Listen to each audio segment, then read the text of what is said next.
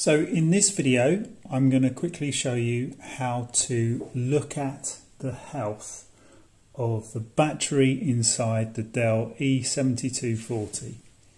So the first thing we're going to do is we're going to switch the laptop on, and then very quickly we're going to press the F2 key in order to enter setup or the BIOS.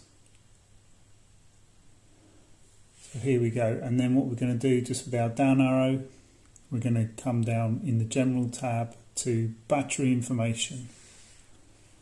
And so what you can see here is that at the moment it's charged up to 96%, and because the AC adapter isn't plugged in, the laptop charger isn't plugged in, then it's discharging, and this laptop thinks that its battery is fair. The condition of the battery health is fair. Now that can either be described as excellent or poor. So it's kind of in the middle really. But that's how to find out about the health, how to easily find out about the health of the battery inside your Dell Latitude E7440.